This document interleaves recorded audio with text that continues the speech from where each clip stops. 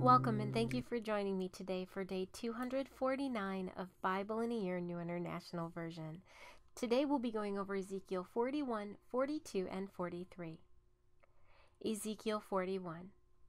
Then the men brought me to the outer sanctuary and measured the jambs. The width of the jambs were 6 cubits on each side. The entrance was 10 cubits wide, and the projecting walls on each side of it were 5 cubits wide. He also measured the outer sanctuary. It was 40 cubits long and 20 cubits wide.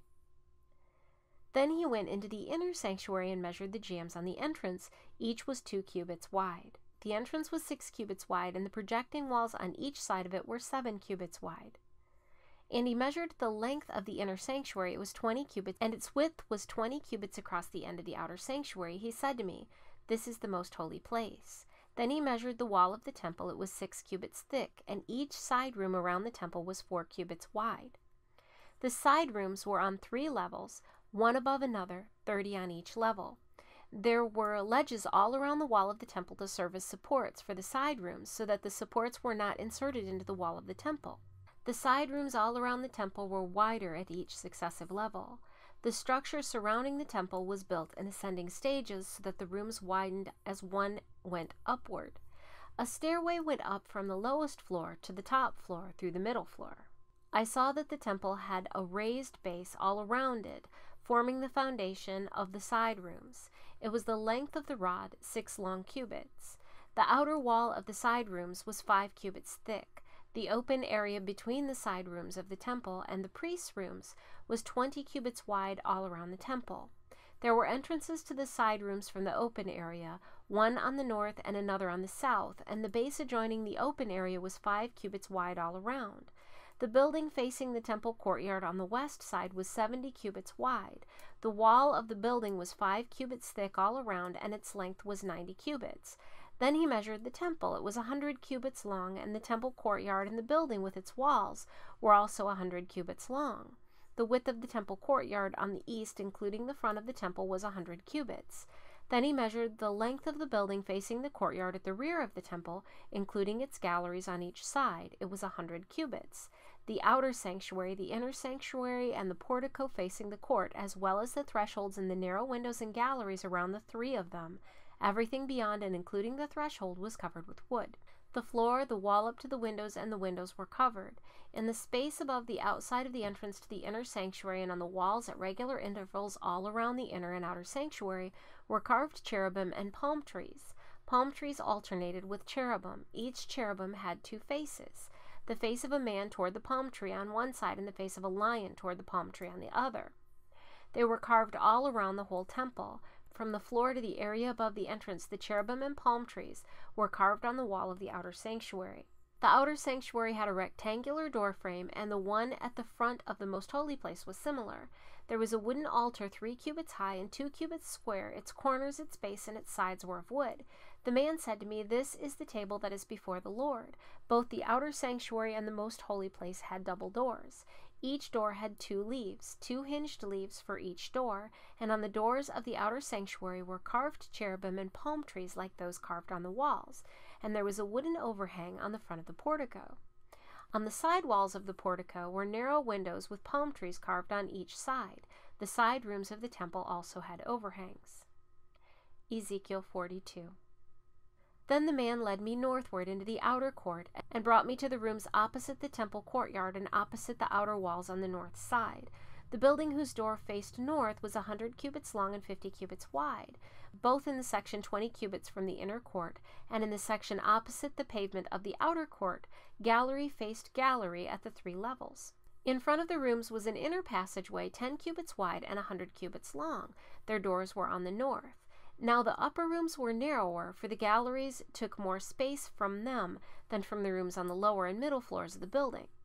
The rooms on the 3rd floor had no pillars as the courts had, so they were smaller in floor space than those on the lower and middle floors. There was an outer wall parallel to the rooms and the outer court. It extended in front of the rooms for 50 cubits. While the row of rooms on the side next to the outer court was 50 cubits long, the row on the side nearest the sanctuary was 100 cubits long.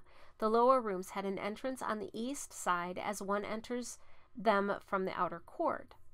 On the south side, along the length of the wall of the outer court adjoining the temple courtyard and opposite the outer wall were rooms with a passageway in front of them. These were like the rooms on the north. They had the same length and width, with similar exits and dimensions. Similar to the doorways on the north were the doorways of the rooms on the south. There was a doorway at the beginning of the passageway that was parallel to the corresponding wall extending eastward, by which one enters the rooms. Then he said to me, the north and south rooms facing the temple courtyard are the priests' rooms, where the priests who approach the Lord will eat the most holy offering. There they will put the most holy offerings, the grain offerings, the sin offerings, and the guilt offerings, for the place is holy. Once the priests enter the holy precincts, they are not to go into the outer courts until they leave behind the garments in which they minister, for these are holy. They are to put on other clothes before they go near the places that are for the people. When he had finished measuring what was inside the temple area, he led me out by the east gate and measured the area all around. He measured the east side with a measuring rod. It was 500 cubits. He measured the north side. It was 500 cubits by the measuring rod. He measured the south side. It was 500 cubits by the measuring rod. Then he turned to the west side and measured. It was 500 cubits by the measuring rod. So he measured the area on all four sides. It had a wall around it, 500 cubits long and 500 cubits wide, to separate the holy from the common. Ezekial 43. Then the man brought me to the gate facing east, and I saw the glory of the God of Israel coming from the east. His voice was like the roar of rushing waters, and the land was radiant with his glory.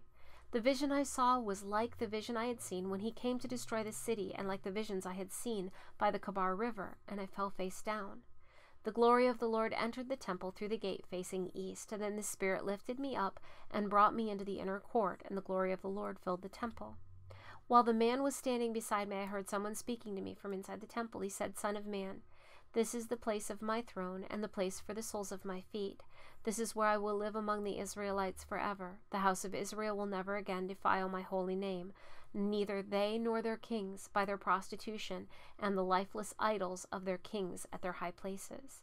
When they placed their threshold next to my threshold and their doorposts beside my doorposts, with only a wall between me and them, they defiled my holy name by their detestable practices, so I destroyed them in my anger. Now let them put away from me their prostitution and the lifeless idols of their kings, and I will live among them forever. Son of man, describe the temple to the people of Israel, that they may be ashamed of their sins. Let them consider the plan, and if they are ashamed of all they have done, make known to them the design of the temple, its arrangement, its exits and entrances, its whole design, and all its regulations and laws. Write these down before them so that they may be faithful to its design and follow all its regulations. This is the law of the temple. All the surrounding area on top of the mountain will be most holy. Such is the law of the temple.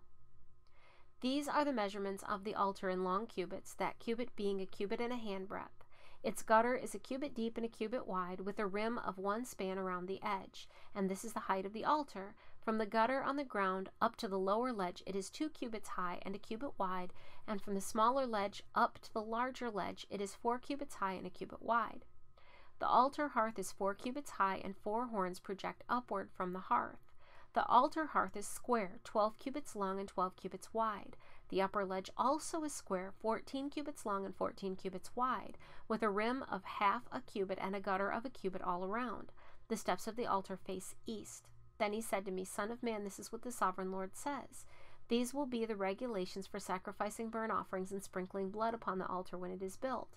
You are to give a young bull as a sin offering to the priests who are Levites, of the family of Zadok, who come near to minister before me, declares the sovereign Lord.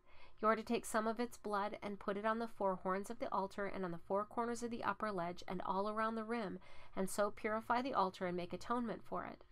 You are to take the bull for the sin offering and burn it in the designated part of the temple area outside the sanctuary. On the 2nd day you are to offer a male goat without defect for a sin offering, and the altar is to be purified as it was purified with the bull. When you have finished purifying it, you are to offer a young bull and a ram from the flock, both without defect.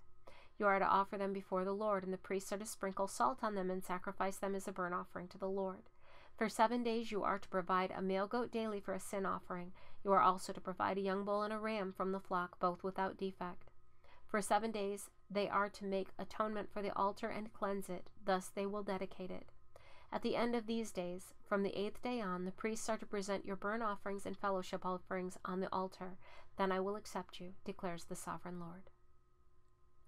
Thank you for joining me today for day 249 of Bible in a Year, New International Version. I look forward to seeing you tomorrow for day 250.